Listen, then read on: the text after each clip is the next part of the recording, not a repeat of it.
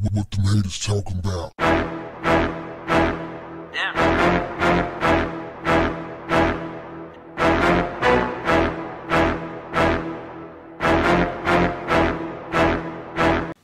What's up, family?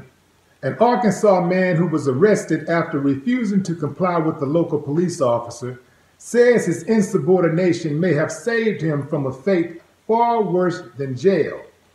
Ed Truitt was parked outside of a closed DoubleTree convenience store in Helena, West Helena, Arkansas, when the incident took place. He had met his family there so they could all head back home to Jonesboro, Arkansas together when police arrived on the scene. He said as he was trying to leave the parking lot, a car jumped out in front of him, so he hit his brakes to let him go by. That's when cop cars swarmed the parking lot. He said he started rolling immediately, meaning that he started filming because one of the cops jumped out with his gun out.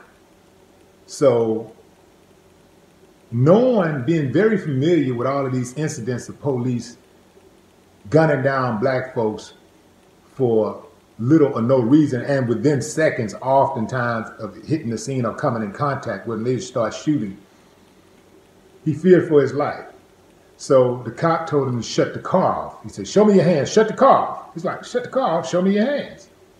He's trying to give him conflicting commands so that it can confuse him, so that he could perhaps make a mistake, so that he could perhaps take his life, in my opinion, and in his. So he refused to turn the car off because he thought the cop might try to shoot him, use it as an opportunity and an excuse to shoot him.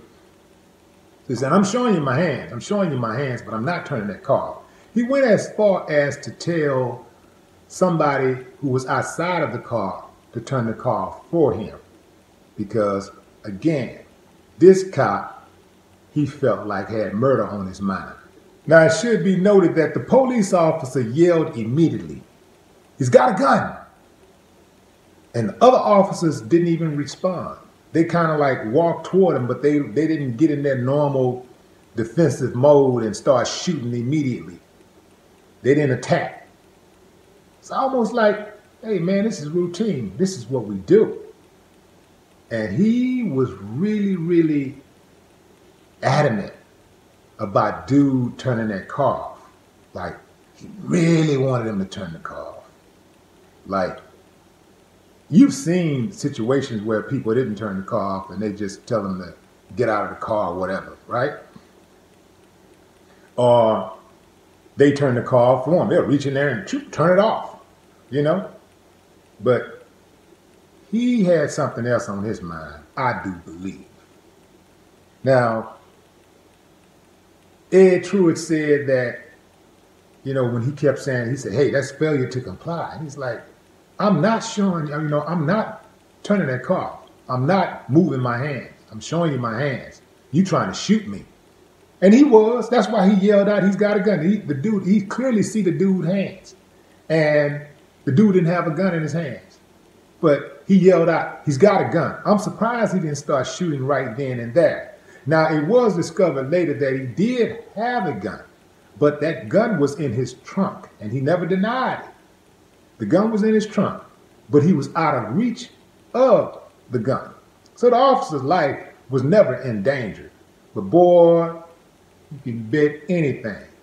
Had he shot him, they opened that truck, found that gun, somehow miraculously, that gun would have been right there next to him. You know how they do it. Oh, in some kind of way, some of the footage would have been missing. Some kind of way. Ed said that what I did saved my life. That's why I'm here talking to y'all. If not, y'all would be covering a story about how I got shot. He said this to a local news station. It's just absolutely amazing how the police finds a way to de-escalate situations when it involves white folks. Look, and this is what this wasn't even a situation that needed to be de-escalated. This is just a person who was trying to go about his business. And, you know, didn't want to put himself in a situation where he could be murdered by the police so he could become a hashtag. So these cops, they don't need more training. They've shown you time and time again, they know how to spare life. They know how to de-escalate situations when it involves white folks. They know. So they're picking and choosing when to implement their so-called training that they have. They don't need more training. They don't need more sensitivity courses. They don't need all that shit. They already know what's up, man. How you gonna make a racist sensitive?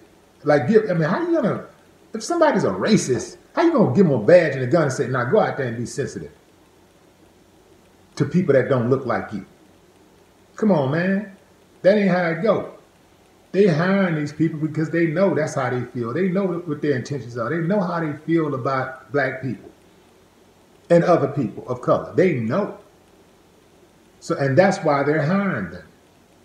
See, if you want to stop all this madness, the police got to be held accountable. They must be punished. That is the only way to stop it. All the training in the world ain't gonna stop a cop who got his mind made up to go out and kill, just for the sake of killing. If a person don't like a particular group of people, and you give him some type of authority over that group of people, how do you think he's going to treat that group of people? When he come in contact with him, he's going to always be hostile. He's going to always be temperamental. He's always going to have a chip on his shoulder. He's always going to feel superior. And he's always going to stretch his authority. Man.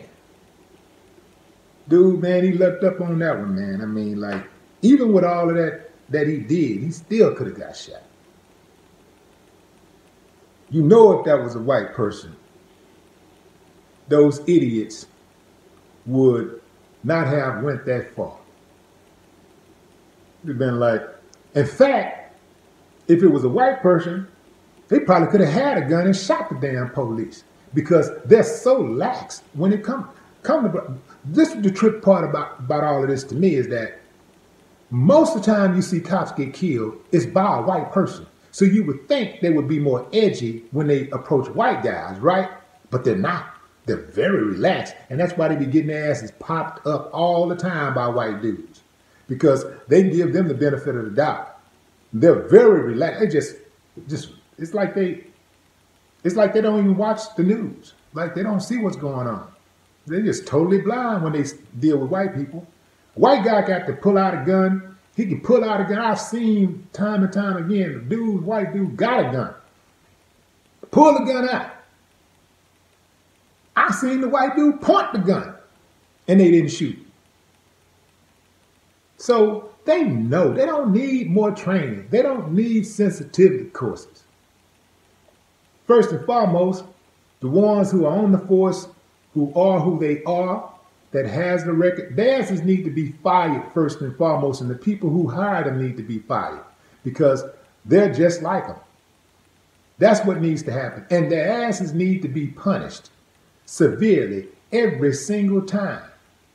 You combat police misconduct the same way you do civilian misconduct, with accountability. No more talk. What the haters talking about?